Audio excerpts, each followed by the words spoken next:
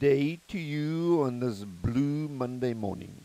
Last night, we had a bit of a celebration here in the pond after the Proteas thumping of India for the second time in a row, and the Blitzbokke win over New Zealand in the final. We really did it in style, or so we thought. But this morning, the only semblance of style is the throbbing of my brain like an idling Harley Davidson. It again reminded me that the brain is the most important organ, even in my frog body.